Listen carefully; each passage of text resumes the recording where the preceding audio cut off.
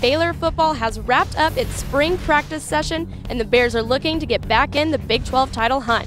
Today, we'll sit down with players and coaches from both sides of the ball, break down current depth charts, hear analysis from a media roundtable, and see how the team continued its presence at the NFL Draft. This and more on the Baylor Bears Football Preview.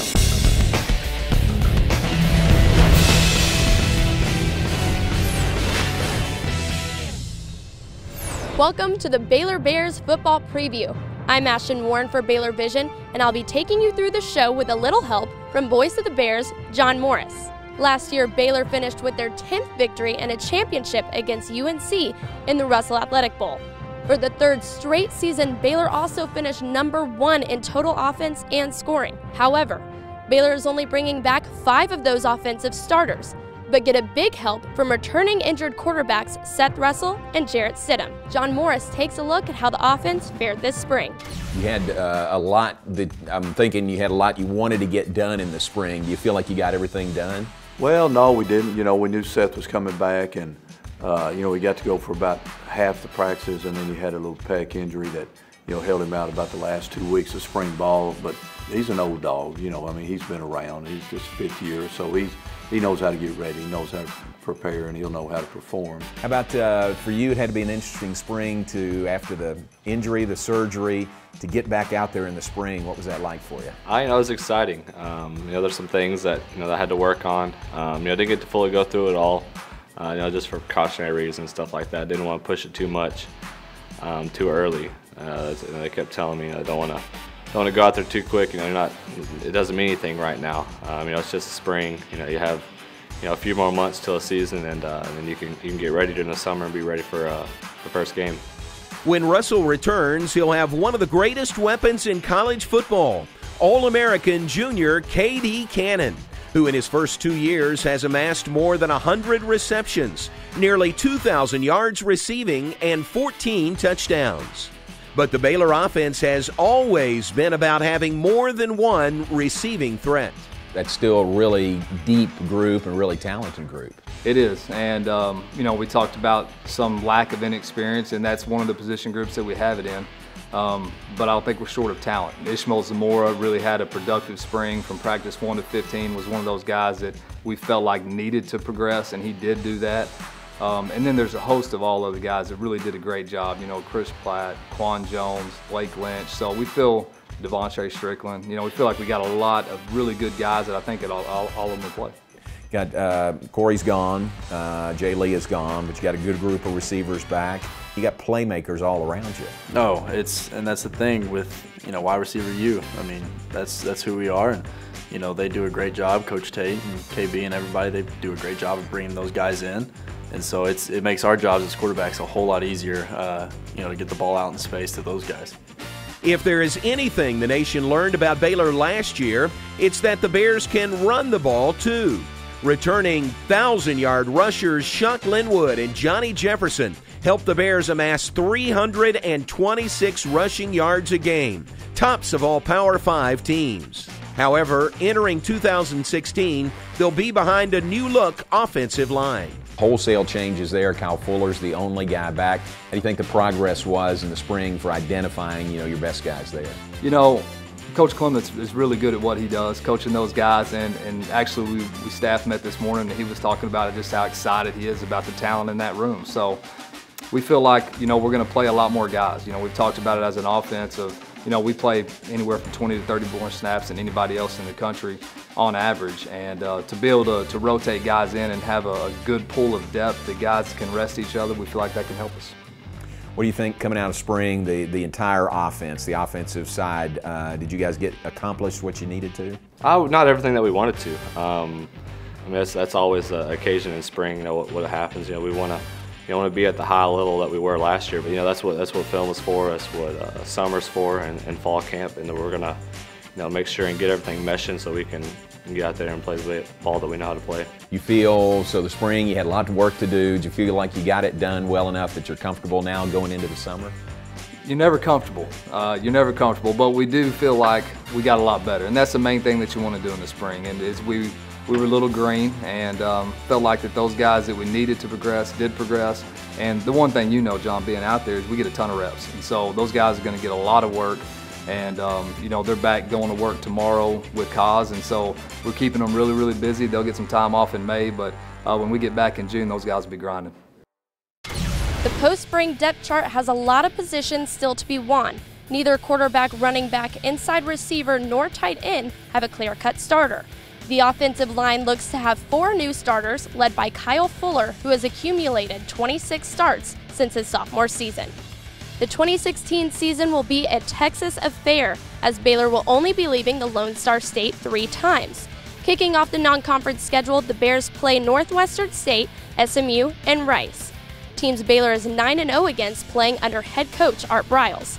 Oklahoma State kicks off conference play on September 24th, followed by Iowa State and Kansas. The second half of the schedule has the Bears playing Texas down in Austin, followed by TCU and Oklahoma. Baylor's last home game will be November 19th against Kansas State, then the Texas Farm Bureau Insurance Shootout against Tech in Arlington. And the regular season will wrap up in Morgantown against West Virginia. After the break, we'll be sitting down with a media roundtable to recap the spring and hear from defensive players and coaches on steps they took to improve for 2016. It's not always next man up, it's next best man up.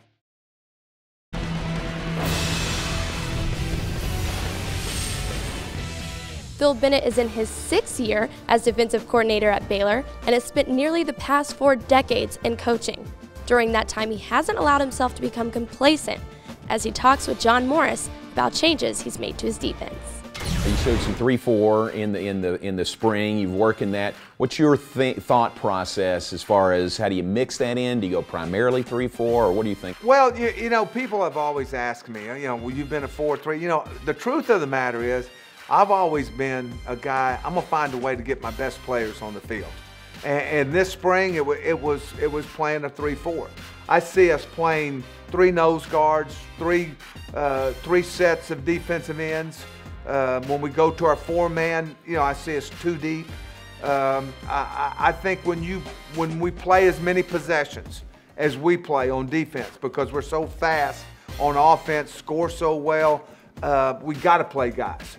That was one of the really the key stories coming into this, or in the spring, was throwing more of that 3-4 out there. You feel like you guys picked it up well, you know, and we'll take that into the fall camp? Yeah, I think we did. Before we kind of just used it just a little bit, and then last season it kind of came on with injuries and all. But you know, this spring I think guys kind of figured, you know, everybody got into it and figured it all out. And I think going into the fall is going to be a big thing that's going to help us in a lot of games. All 4 starters from the defensive line are gone, yet those that are looking to fill the spots have plenty of playing experience from the past few years.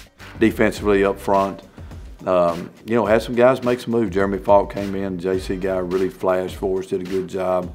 You know, and you know, we're a little more 3-man, 4-man. We'll switch around a little bit, but you know, mixing those guys in. Coach Bennett's staff did a great job this spring of, you know, really I think putting our guys in positions of success. You know, kind of changing schematically to our personnel, and you know, Ryan Stewart had a really good spring. Ryan Reed. So we got some guys, Avion Edwards, that are in place. I'm excited about, you know, the guys we're putting on the field. Taylor Young had a great spring. You're going to have some new guys up there. Tell us about the ones that are stepping up now. Oh yeah, like I have Brian Nance, you know, he's a great leader. He's very elusive. You know, he brings a different type of technique. And then you have KJ, you know, he's a solid player. He's been playing since he was a freshman. I mean, he's strong as an ox. And then, of course, we got Byron and all the young guys. I mean, like, I feel comfortable with everybody out there, so it's a great deal. The secondary brings back senior leader Orion Stewart and safety Chance Waz, having lost Xavier Howard to the draft. A healthy Ryan Reed will need to step up into the #1 cornerback role. Nice to finally be healthy, to play a season healthy for you, wasn't it? Sir, yes, sir. It felt good. I could move around, you know. Well, the only thing that's bad about it is after the games, your body starts to ache. Where I had surgery and all that, you know, it starts to mess with me. But that's why we have a cold tub and recovery sessions, so it's all good. X is gone, left early. What do things look like coming out of spring in the secondary? Oh man, they look good. I mean, they look like everybody looked like they ready to step up. They're ready to step up. So I feel like we have great competition, which is going to make each player better. So I feel like it's going to be a good fall camp and a good summer.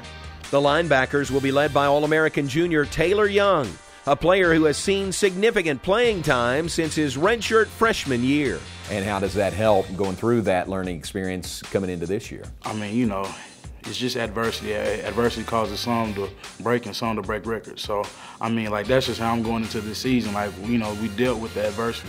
And, like, you know, then now it's just time to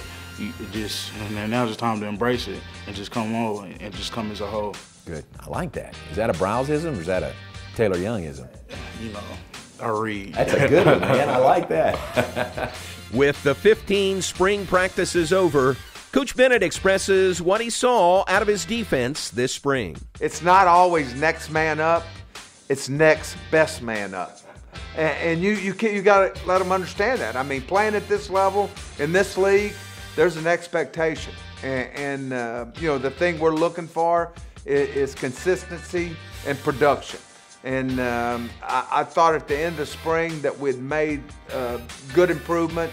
I like, you know, our young guys. I think that they're hungry to play. They're hungry to prove themselves. And as I told you earlier, it wasn't much drama, just a lot of work. And here is that new look defensive line. Brian Nance and KJ Smith hold the outside of the line, and junior college transfer Jeremy Falk and senior Byron Bonds are on the inside. Avion Edwards and Raquan Davis are fighting for that middle linebacker spot between Taylor Young and last year's breakout defensive playmaker Trayvon Blanchard. Opposite of Ryan Reed is redshirt freshman Jameson Houston, and Chance Waz and Tayon Sells are battling it out to join Orion Stewart in the safety positions. 2016 marked the 8th straight year a Baylor Bear was picked in the NFL Draft. We'll take a closer look at the players selected, as well as hear analysis on how the Bears developed this spring. It's hard to believe to say this, but you may be faster out there next year than you are this year, even with Corey Coleman gone. We lose one, 2 or 3 come in, so I think you'll see outstanding play out there again this year.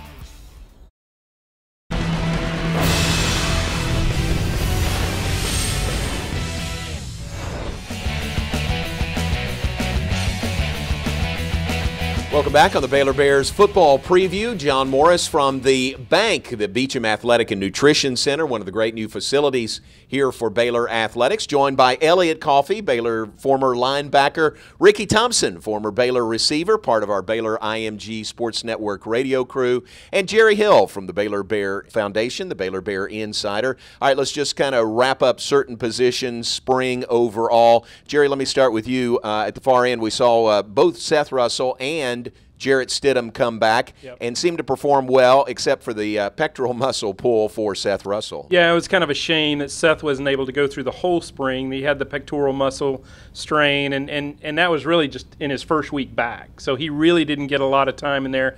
But you kind of know what Seth can do. So if you were going to have one that didn't go through everything, I think it was good that it was Seth. Jared got a lot of time in there. Zach Smith got a lot of time, and you can, you know, better see what those guys were able to do, and I think it'll help both of them be more ready for this next season. Ricky Thompson, I know you got to see some of the practices in the spring. No Corey Coleman, who left early for the draft. No Jay Lee, but still a plethora of talent at receiver for the Bears. Really is, and it's hard to believe to say this, but you may be faster out there next year than you are this year, even with Corey Coleman gone. But you've got the freshman coming in, Devin Duvernay, that's world-class speed, Trendavian Dixon, who is already here, and then you've got Katie Cannon coming back, Chris Platt, who can fly, Lynx Hawthorne in the middle, Ishmael Zamora outside. This kid's, what, 6'3", 6'4", 220, and can run. I would hate to be one of these 5'10" cornerbacks out there trying to cover him, but a receiver never seems to be a problem. We lose one, 2 or 3 come in. So I think you'll see outstanding play out there again this year. Yeah, pretty good depth at receiver for the Bears. I don't think Coach Browse is ever going to be caught short on skill position players for sure. Elliot, let's switch over to the defensive side. The linebackers centered around Taylor Young, who is back. There's some really good linebackers there filling those spots. Right, and I think the surprising thing is that we've seen Taylor stay outside. I know he's not a big guy, but with his leadership abilities and his playmaking abilities, I kind of saw him scoot inside. But what that does is that leaves an opportunity for Avion Edwards and Raekwon Davis right now, which is the big competition that we're seeing. And Avion, we were talking about it earlier, we're kind of waiting to see him really make that final push, become that complete player that we know he can be. I think how he finished off the season with 17 tackles makes us believe that he has the capacity to do it and he could potentially make it happen. But with Raekwon, man, that guy is 6'2", 230. He looks the part. He moves incredibly well. I think he doesn't have the polish yet that we're looking for, but he definitely has the capability to move out there and be that prototypical linebacker that we haven't really seen the position. Good. Trayvon Blanchard is back, and he's very good in that Bear position, that nickel back position. We saw in the spring also Baylor tool with a 3-4 look as compared to the previous and the most prevalent 4-3 look. What do you think that does? What are the options that provides? Well, I think it's funny seeing Patrick Levels out there lining up instead of Trayvon Blanchard because he's just a smaller guy. But what that does is that puts more speed on the field, especially when you're looking at these third and long situations that we so often see ourselves in. It gives us a chance to get more speed, get pressure on the quarterback, and try to force that ball out of the hands quick. And I think we'll talk about the secondary more in depth later, but that really has the potential to be a great part of that defense and one that could make a ton of turnovers. Good. Ricky, to the lines, both the offensive and the defensive lines, there's going to be a lot of new starters compared to the last couple of years. Well, there is, but you see this, and you have all these guys that really played last year. You had a lot of mixing in and out on both defense and offensive lines, and I think that makes you feel pretty good about it. But I think the fact that you come through spring and there's not a whole lot of talk about either side means that I think they think they're in pretty good shape. If there were a problem, you would hear about it, and I think really they've plugged in well, and this offensive line is huge again. Looks like to me that they move very well. Luckily, you'll have 2 or 3 games up front early in the schedule where they can get ready and get prepared, but I'm going to be very surprised if they're not awfully good. Same way on the defensive side. You've had most of these guys that have played a lot of football and have been around, and I think as far as mobility, I think you'll have more mobility over there this year than you've seen in the past. And part of the thing that we were talking about just now is the mobility on the defensive side is so much more important now than it was in years past with these offenses and third and longs and the way they throw the ball. It's similar to the old nickel defense you used to run in the NFL. I think you'll see a lot more speed on the field these days, and the Bears should have it on both sides. Jerry, how about the secondary for the Bears? Some familiar faces back there, but some new faces as well. Yeah, you had the potential for the whole secondary to return intact. Xavier Howard obviously went to the NFL draft, but had the rest of the guys back. Ryan Reed at the other cornerback, and then with Orion Stewart and Chance Waz back at safety. So it left a cornerback position open, and there were a lot of guys in line. One that maybe you didn't see coming out of the pack was Jamison Houston, a redshirt freshman, or at that time a true freshman, and he really impressed him in the spring with what he did. He's a playmaker type, a bigger guy like Xavier Howard, so I think that was a great addition to the secondary. And then you've got Davion Hall switching from receiver over to safety, and what I saw from him was a playmaker as well, a guy that can, a bigger guy that can hit, but he can also cover receivers great. He made some big-time plays back there, so I think he's a guy that could have an impact this year. Guys, thanks very much. Appreciate your expertise. We all feel good about Baylor coming out of the spring, right? Heading into summer and then into the fall right after that. Appreciate Jerry Hill, Ricky Thompson, and Elliot Coffey. And stay with us when we come back. Some of the names that we did not mention back with the team in the spring, well, that's because they're headed into the NFL draft. We'll take a look at Baylor in the NFL draft when we come back. Stay with us. This is the Baylor Bear Football Special on Fox. I'm excited. We're on the red carpet. It's a big event. It's finally here. It's been a long time coming. I'm really just excited to spend the time with my beautiful mom and just to be here. It's great for our players to fulfill dreams. It's like one of my hashtags today has been dreams caught. You always talk about chasing your dream, trying to catch it. Well, we're going to have some that caught their dream this week.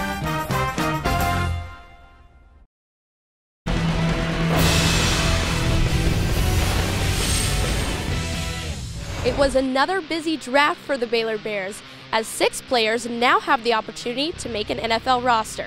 Corey Coleman attended the draft in Chicago, and we were there to see his behind-the-scenes trip.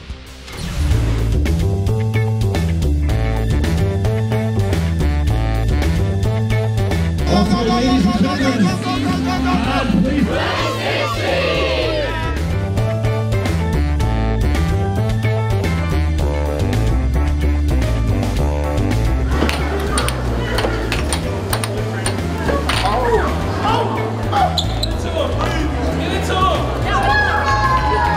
I'm excited. We're on the red carpet. You know, it's a big event. You know, it's finally here. It's been a long time coming. I'm really just excited to spend the time with my beautiful mom and just to be here. You know, it's great for our players to fulfill dreams. You know, it's like one of my hashtags today has been dreams caught. You know, I mean, you always talk about chasing your dream, you know, trying to catch it. Well, we're going to have some that caught their dream this week. All the scouts and coaches who watched you felt great about you, can hear you right now. So we're tremendously excited. We're going to pick you here, add you to our team. You ready to run by some people and catch some touchdowns? Yes, sir. With the 15th pick in the 2016 NFL Draft, the Cleveland Browns select Corey Coleman, wide receiver, Baylor. I'm playing with some guy named Robert Griffin III. I think I know him from somewhere. Yeah, right? You guys maybe have a little connection there? Right, you know, I'm excited to play for Robert. You know, he was at Baylor. He's a legend there. He's a great quarterback, and he's a great person. And, you know, I'm just honored and blessed to get called by Cleveland at 15 too. That's big time. Boom! So happy, you know, Baylor Nation. Thank y'all for all y'all support through really, you know, college, and I know y'all gonna keep y'all support through my NFL journey. I just really appreciate y'all, and Sic 'em Bears.